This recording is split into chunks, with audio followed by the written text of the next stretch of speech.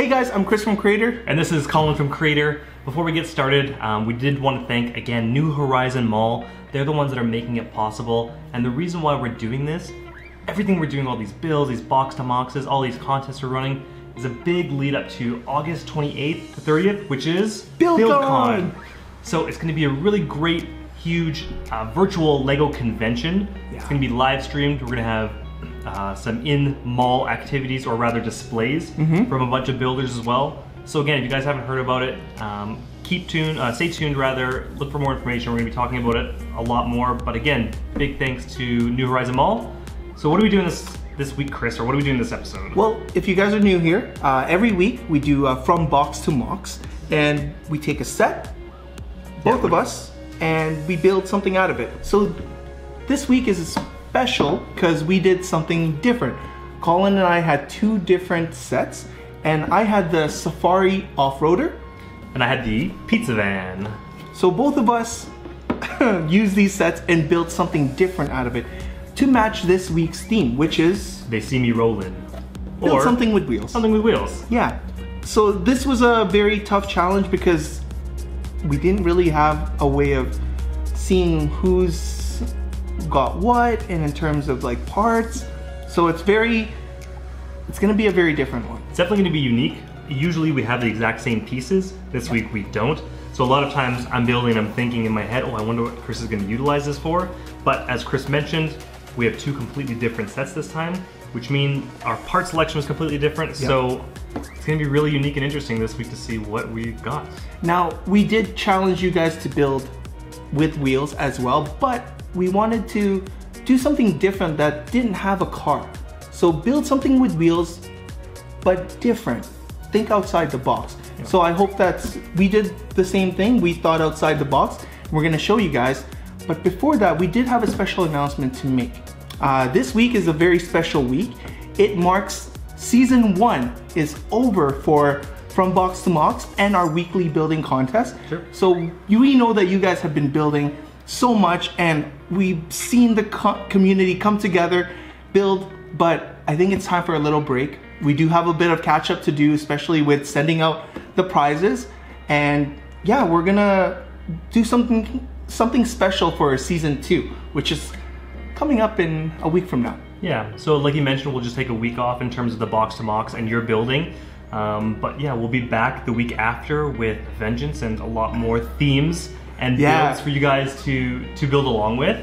But what we've got now is our box to MOCs reveal. So maybe let's just jump into that and see what we built. Okay. Chris, bring yours up as well.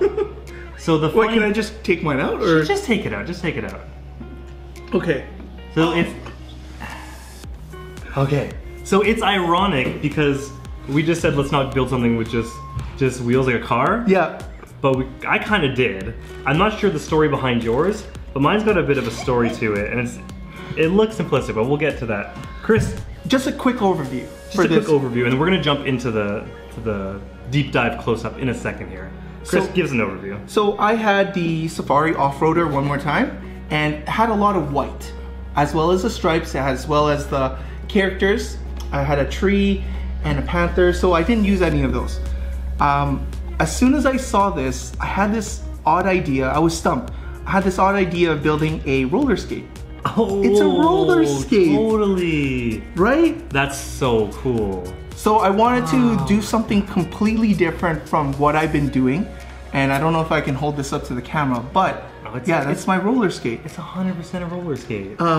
There are some things that are still very fragile with it. The greebling. The greebling, but those are side decorations, and I wanted it to almost be like a festive feel, so yeah, it has all the components. It's got an awesome festive feel. We'll get into the details again, but for sure. There's laces, there's the toe stop. It's 100% a roller skate. That's what a cool idea. So that's what I came up with for this week's challenge. So now I'm a little bit embarrassed because we talked about not building a car, but I built one. Oh, but that's not really the point behind it. So did you name yours? Is it just called the roller skate? I'm just gonna call it the roller skate. Cool. Yeah. Mine's called Scrapyard Nightmares. Scrapyard Nightmares. Yeah. So there's a story. There's a story. Obviously, we like stories. So we have this hero character as usual. Okay. She's on her double scooter. This is like normally like a pizza delivery. But double scooter. But double scooter, so you know you can get double the pizzas delivered. Nice. Don't worry about the logistics behind why it's a double scooter. Okay. It looks cool. But she was told by her boss that they need to go pick up a new battery from the junkyard. And so she comes in and we have our main build here. This is an old truck. It's okay. You can see some of the yellow paint that's kind of like showing through. There's a lot of rust on it that I tried to depict. But basically, without going into detail, it's not really the truck that's... It transforms! Yes! So it actually, what it is, it's not junk on the back. And again, we'll get into the details. Awesome! But wow. What we have is an Autobot. Transformable. Is it an Autobot? Well, yes. It's not anything specific in the Transformers universe. Yes. And so now it's actually protecting the battery. So that was my kind of theme. I wanted to do something simplistic in terms of like the design, but have a little bit of story and fun behind it. So that's so unreal. I love mechs. Bless you, man. This is so awesome. I'm so excited. We're gonna go dive into this a little bit more. I want to see all the details in this. Yeah. So let's cut. We're gonna zoom in and we can go into a little bit more detail. So follow us there. All right, guys, so Colin here with my build. Again, it was called Scrapyard Nightmares. So again, there's a little bit of a story to it. So I'm gonna go back through it, go through the story again, and then give a little bit more details while we're looking at the build. So as usual, we have our hero character.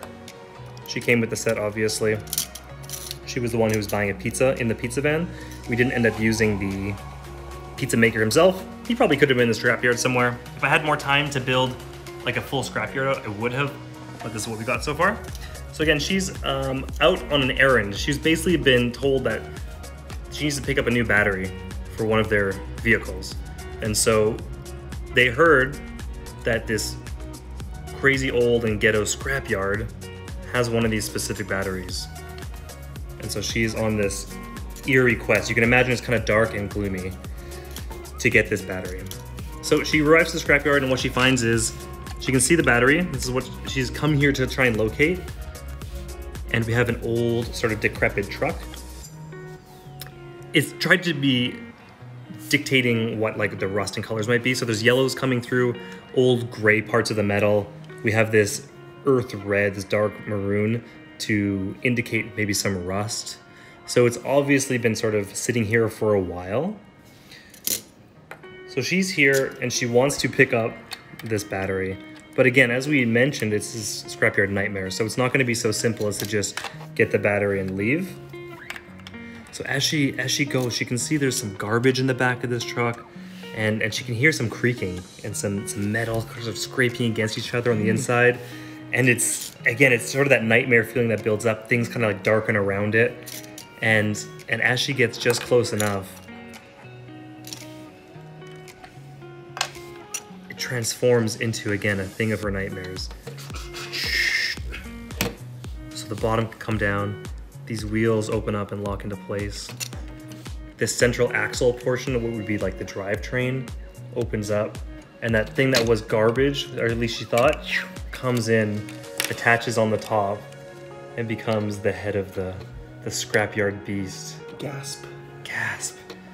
And that battery that she was so desperately looking for is now in the middle of this thing's arched body. Let me just set her up. So this is sort of the idea. I wanted something that transformed. I didn't want there to be just a stagnant vehicle. We didn't want people to submit stagnant vehicles. Like, we can all build that. And if you did, that's not a problem, but we wanted to do something a little bit differently here. So mine transformed a bit. The articulation within the build itself isn't the highest, but with the amount of pieces and the types of hinges that we had, it was kind of good enough for me. But there's a little bit more. So she actually goes to turn and run. But what happens is the back portion here, which is actually the seat portion, opens up as well. And with, I guess, magnetic or not magical, but supernatural powers, her scooters, they get absorbed into the actual beast itself, turning into its backpack, or maybe jetpack style. it's hard to clip these in without making an error. Oh, wow. And so now it's become like a backpack for it. And so she has no way she could possibly escape. And she's left in the nightmare scenario. So let's talk about the build a little bit. We can stop talking about the storyline and we can dive into the articulation and kind of what my ideas were when I was trying to build this. So I started the build off on the front portion. So if you remember when we talked about ships, I always started the back for ships. For this car, I started at the front. And I actually just really liked the shape that I decided, or that I ended up going with. A nice flat top.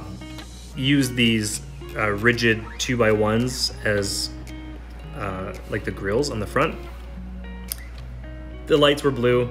And then from there, it was trying to figure out how I wanted this thing to be articulated. I originally planned these wheel pieces to come out in 2 points of articulation. I wanted to come out once and then twice again, and they could have been used as like almost shoulder pads. However, as I was going through the build, I just realized that the amount of pieces that I had to be able to create articulation points was pretty limited, and I didn't want to get through to the end of the build and have already used up everything at the front half, because then I would have been left in a really awkward position where I either have to forego any articulation in the back, or I would have to go back and take apart what I had already designed and what I already knew fit together really well, and then I'd be left in this point anyway. So I opted to leave the articulation relatively simplistic and focus on the overall shape at the end. So if you remember the Firefang set that we did, I ended up with a pretty similar shape, and it was kind of like an arched, sort of like a C shape, to try and portray something menacing. And so in my efforts to make something unique this time with the Transformer, I also happened to to go back on an old building technique or an old building style as well. So, but still, you kind of get that C shape, which kind of engulfs the character. I wanted to make it have that shape because it's a little bit more menacing. Also, if you think about photography, or if you think about like illustration, you want to lead the eye when you're doing any sort of scene. And so having a shape like this, you have a point of the character, it follows around in the C shape, and then it's looking down at our character. So it leads the eye in a good circle, so it's just a natural way to build something. So I wanted to keep that shape in mind. So I forego any extra articulation on the sides and just left it the way that I had it here. Unfortunately, I really wanted to be able to have the head built into the articulation so that it actually just came out with it. I didn't feel like after I got this front portion done, there was any real way for me to build that into this specific build without taking a significant amount of time and effort that I just didn't have at that point. And so a way that you can cheat is by just creating a story for it. And so what I did is I just built the head, threw it in the back, and then just called it junk. So in the story, it looks like a piece of junk. And so it just adds a little bit of extra, like, oh, it's actually not junk, it's the head of the monster itself. So just a little bit of a cheat if you need to, if you can't make your initial plans work out. And then afterwards, I wanted to do something with these scooters because I didn't want them to just be, I don't know, it just seemed too convenient that you could just ride this thing around. And they had these cool clip pieces on the bottom that I didn't end up having to use because I decided to double up on this. And as soon as I thought of making a backpack for this, I knew that I wanted to use the double scooter. So at the beginning of the video, and I was like, yeah, don't worry about why it's a double scooter. Like, why would there possibly be need for it? It's because as a backpack, or like you can imagine this being like a jetpack, like it makes more sense to have it as a double. So that's why I decided to do that. But again, that makes sense. Yeah, we didn't utilize the clips on the bottom. And so I made this seat, which technically works. I wouldn't call it the most comfortable ride in the world, but she does fit inside of it. But I gave that a bit of articulation as well. And the seat base area here basically just clips in on those bottom clips. Well, actually clips in this way, but you get the idea. So that was kind of cool. But yeah, that was the basic overall idea of the build. It was definitely a little bit tougher this time around. I felt like artistically, not drained, but 4 weeks is definitely a lot. So I'm glad that we're gonna be taking a break, not only for our sake, but for your sakes as well. You can get revitalized and come back even stronger in the 5th week. Super pumped to see what that theme's gonna be about, because I don't even know. But yeah, this is the junk or the scrapyard nightmare and my build. Nice, quick, simple one this week. Let's jump over to Chris's and he can dive a little bit deeper into the build that he made. Hey guys, this is Chris and I'm back with my From Box to MOCs build this week. I decided to do something a little bit more different and went with a life object sculpture. This one has a lot of intricate techniques to it because the theme is build something that rolls or has wheels. So I wanted to incorporate the wheels into a practical object. And we had 8 wheels in total. However, I wanted to just use 4. So I went with looking at my colors and looking at the base colors that I had. I had gray, dark gray, tan, and white. So using those colors, I just tried to imagine what a lifestyle object that would be, and how do I incorporate these interesting curves. So these are the ones I wanted to point out. This curve right here, and also these large curves. So I had tons of whites, and I also had lots of tiles as well. So a 2x3 tile, and you'll see them, a few of them scattered. So I did get a lot of these tiles in my set. So I wanted to incorporate like a build that had some of those interesting shapes to it, and this is what I arrived with. I started the idea actually with this little guy. So as you guys know, if you guys are familiar with a retro rollerblade, this is the stopper. It's what you use to stop. And starting with the base, this really started the whole thing because now it was possible to get that main part. I redesigned this many times, but I found out that if you take a camera, oops, that popped off, a clip and a camera, you get the right angle for a stopper. So it's as simple as clipping that on. Oops, oh great, now it's not working. All the time during presentation, oops, you'll see lots of little things fall apart. This is probably not my most strongest build, but there you go, there's your stopper. Now, moving on to the base, I'm gonna slowly move this. You do have the mechanisms for a rollerblade. I really tried to make it as practical and as life size as possible. So there are some components that are working with it. Now I'm gonna take this apart just to give you guys an idea of what this is consisted of. A lot of techniques are used in this build. So snot technique, and also there's a little bit of brick math involved. So I'm gonna take away the shoelace. This is the shoelace that I had. So I tried to show laces and brick built them actually. If you guys can see, I used a bunch of clips and I used these black circles to illustrate the loops that you make when you're tying a shoelace. So I'm gonna put that down.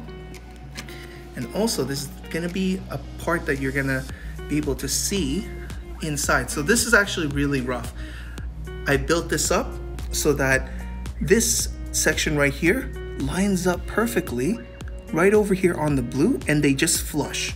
It flushes so that when you squeeze this build or handle it in any way or any fashion, everything is just locked in. So there's no, well, I'm hoping that there's no way of breaking it, but there are some things in place where you can see how it protects the sides of the build. I'm not sure how clear it's going to be, but we'll try our best to illustrate it. Now this is just for decoration. You have like a little holiday feel to it. You have some of those Christmas feel to it. Now here, moving to the front, you'll also see how I created some sort of steps and use trans clear parts to be able to slide this section in. So it should just kind of rest on there just like that. There there are some things where they just kind of rest. So it's gravity thing. It's kind of like a technique that I use from Han Solo, and I'm just kind of reiterating it. Now it's funny because these builds that we're doing, we are picking up techniques, and we're not gonna call them our signature techniques, but as you do these contests, as you do these builds with us, we're hoping that you guys are learning new techniques and picking up some things that you like. Every builder has their own style of building. While Colin and I are discovering or rediscovering techniques that we've used before, it's really fun to just see how your style comes out whenever you do these tough challenges. Now, one thing I wanted to point out, which is something I unlocked, this is something that I've never done before, but basically I built upside down. So I actually got a bunch of 1x2 slopes that are inverted. So I had 8 of them, and I wanted to create that curve piece at the front to get the toe. And however, how do I do that with inverted? The only way to do it was to build upside down and using these tiles, and they just slide in perfectly. So having that said, this is something that I've never done before, and now that it's in place, you notice that it's seamless. However, from the front there are some things that are different, but we're limited with the parts. However, I can do this with any other build, and it just fits like a jigsaw puzzle. Building upside down, and it's almost like a key. So it just fits right in. Now it gives me that shape that I need, and also it allowed me to do the rest of the build where it just kind of fits in all together. And now it's funny because one of the things that I always think about is how do I transport this? So that's why a lot of my builds are modular, and thinking about how to transport it, especially going to different Lego shows, comes in handy. That's from my experience. Now, when you guys are going to BuildCon, if you guys are in Alberta, think about this, because you don't want to be building your whole entire build on site, and it's going to be a difficult thing. You want to be able to just drop it off and show it to everybody. So that's always been the thing for me. I've always built it modularly, and yeah, this is my first ever life object sculpture. This is my rollerblade for our week 4 challenge. Woo! Man, that was awesome. Thank you so much, Chris, for going in depth into your roller skates. It was super cool. Definitely learned some interesting things. I really like this this like friction building upside down technique. Really cool.